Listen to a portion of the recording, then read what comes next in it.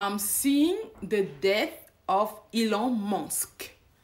This is the third time the Lord Jesus Christ is speaking to me. As I received the message 2 to 3 months ago. And I kept for myself. I think I shared this in our ministry page. Anya Daniel Haugerud Ministries. So a week ago, the Holy Spirit spoke again to me. So he's saying, he just told me the death of Elon Musk. So today, very early this morning, he repeat again the death of Elon Musk. We need to stand up in prayer. We need to stand up in intercession. We need to pray. The same way we pray for President Donald Trump. I want to make a correlation between what I'm going to say about Elon. When President Donald Trump got shot, the first attempt, amen, the Holy Spirit kept me awake. Amen. We live in Norway. Hallelujah. We are located in Norway. All night I was praying and I saw President Trump be shot and I was praying. And then in the morning we received the news here in Norway. So I understood why the Holy Spirit kept me awake. Another thing I want to share is that when we look all the contest, President Donald Trump had a secret service. He had people around him, but they couldn't secure him. They couldn't help him. They couldn't avoid that event to take place. Say amen. Now, why I'm making this video is because it's very important. God love Elon Musk. God want to preserve his life. But God needs him to come closer to him. You need to be close to God. You need to pray. You need to acknowledge him with your heart, sincerely. Amen. Because the money, the security around you, they will not save you. They will not be able to protect you. But the hands of God, and God wants you to see how mighty he is. God wants you to see how powerful him alone is. Amen. All the spectators, the people that were there, sharing on President Donald Trump, listening to him, none of them could save President Trump from the bullet, but God could. Say amen. So I would like to address Mr. Musk. I would like to ask you to read the Psalm. To open your Bible, to open the Psalm 91. You read the Psalm 91 in the morning, and before going to bed, read again Psalm 91. Day and night. Not only Psalm 91, take also the Psalm 23. Thank God every day. Thank God for this prophecy, because this is the third time. It means that it's settled. It means that the people that want to kill you, they are not just looking to kill you physically. They are also looking to kill you spiritually.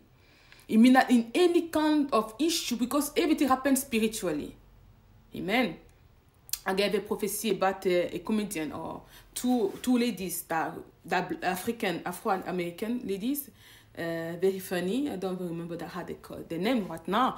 I said that one of them going to die. I say which one? I say can be accident or sickness, anything. But the name is looking a door.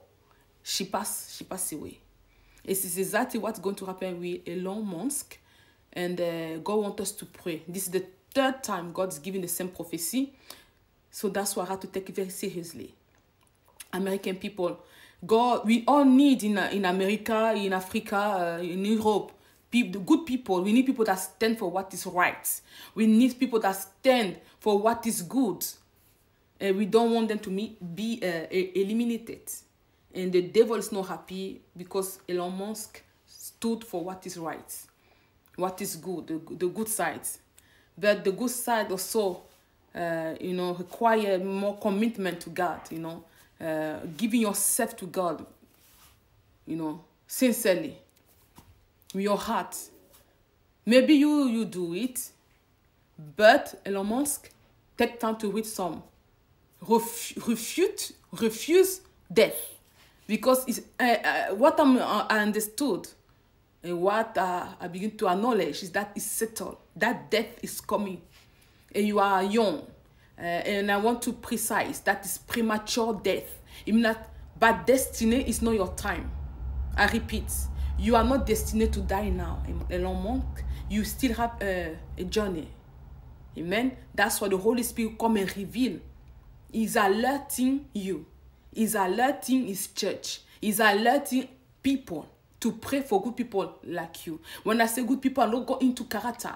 I pray for people that contribute for the well-being of other people. Do you understand? To help the society developing, increase, is what I'm saying. Because I don't go personally. I don't know you. Amen. I really pray that God protects you. I really pray that God lift you up. I pray that God put a edge of security around your family as well. Your wife, your businesses, your relationship with people. I pray because I'm sensing what now light. You need light around your people. Light for discernment. Because I'm seeing as I'm talking now, the Holy Spirit show me light. It's going to put light around you. You know, when there's light, you can see. We can see in the daytime, but we can't see indeed. But when God open our eyes, spiritual abilities, we can see.